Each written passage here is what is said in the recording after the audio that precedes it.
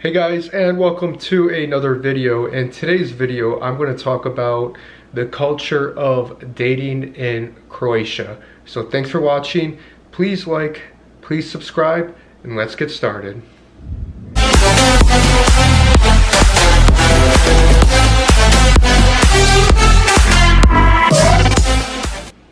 So I just spent 3 weeks in Croatia, went to Zagreb, Dubrovnik, Split, and Zadar. And Croatia, being in the Balkans is known for having probably some of the most beautiful women in the world. So a lot of people will be curious in terms of dating in Croatia itself. So in this video, I'm going to talk to you about a little bit about my experience and some tips for you if you are to want to travel there and date the local girls there. So first and foremost is that Croatia is a small country, population of 4 million. So just to put it out there that a lot of the girls are going to have boyfriends, especially in the big cities and even the cities that I went to down the coastline. So just, be out for that. Even though you're probably the foreigner, speak very good English, they're probably very charismatic. Just that's a big heads up, and that's what I kind of came across when I was approaching girls.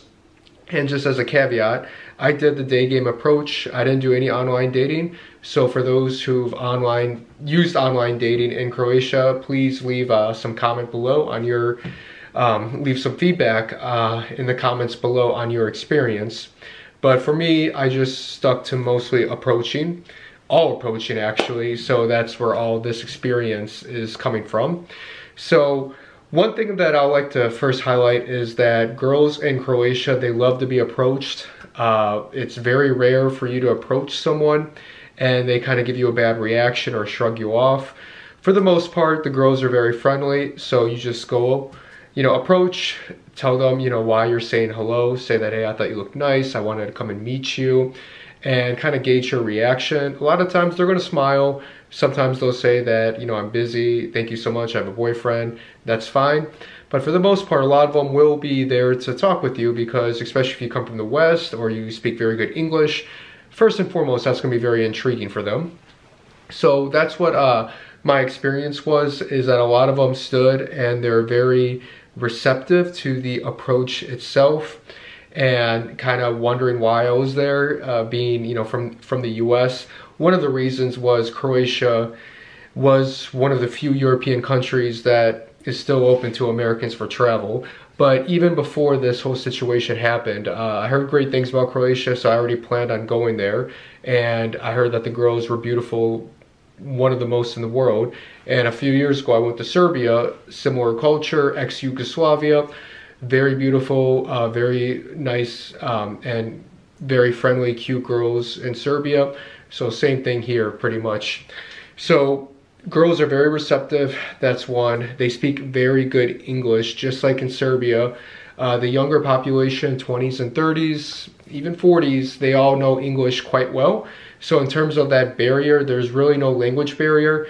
The occasional one, I'm not saying that it's like everyone's going to speak super fluent, but a lot of them are still going to be able to have a good conversation with you. So that's another, great thing about going there and dating the local woman, is that there's no Google Translate or, 1 out of 3, 4 speaks English. So like if you talk to somebody, they can't understand you. They're just staring, smiling at you.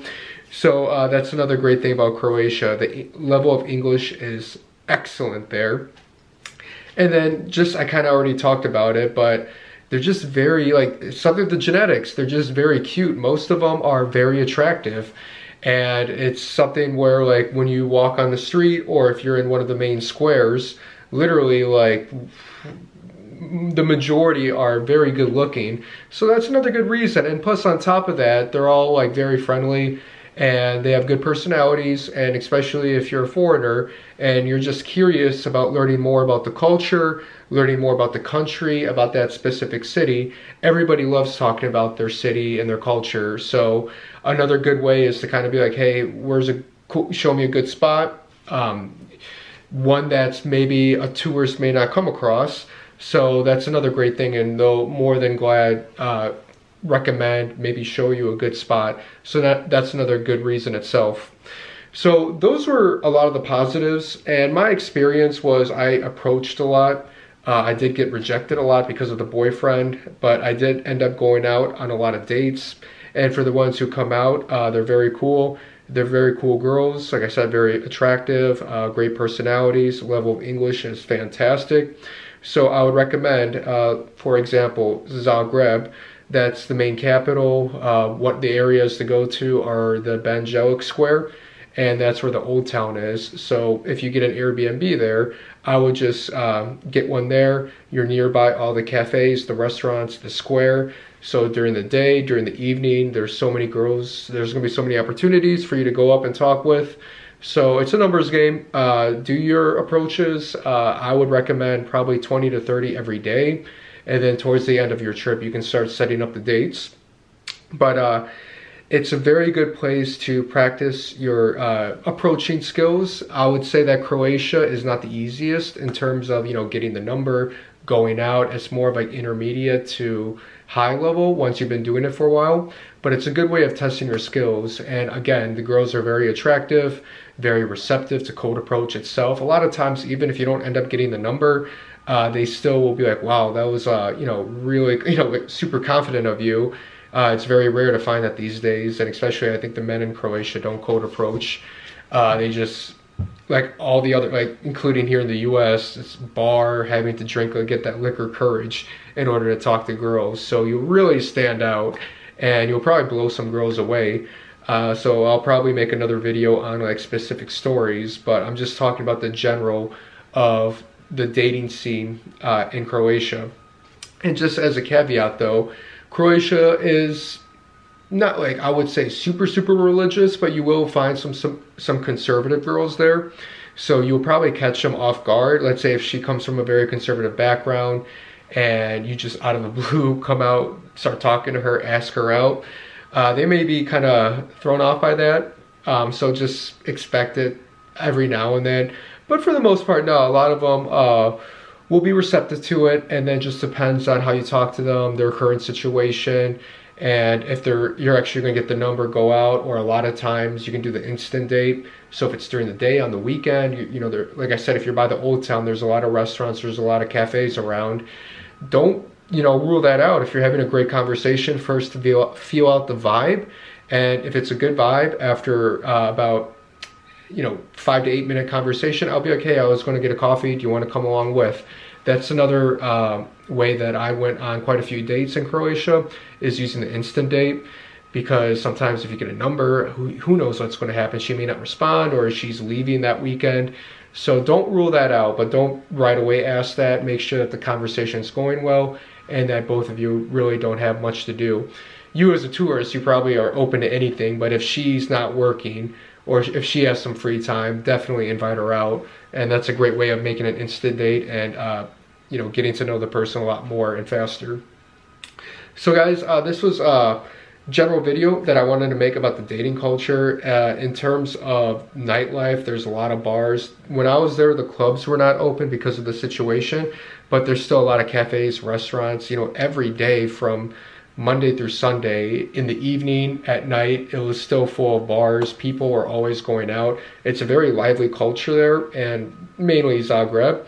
The coastal cities, I was there when it was post-summer season, so it was not as busy. But even there, you can still have a great time no matter what day of the week.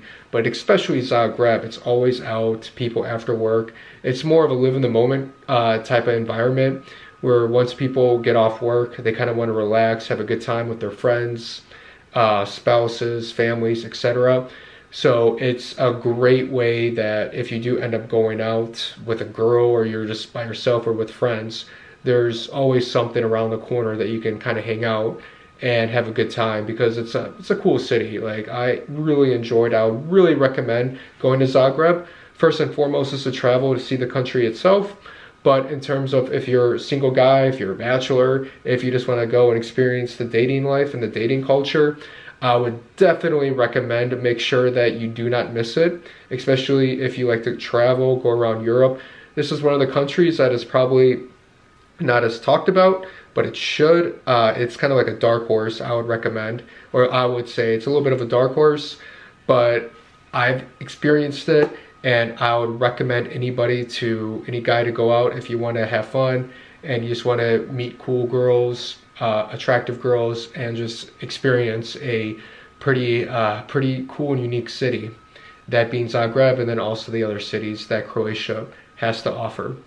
So guys, with that, I hope you found this video of some value. If you have any questions, or if I didn't talk about something specifically, please ask below, shoot me an email.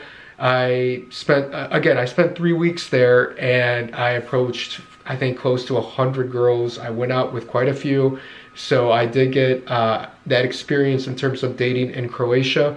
So any questions, leave a comment below, send me an email. Again, thanks so much for watching the video, and I'll talk to you in the next one.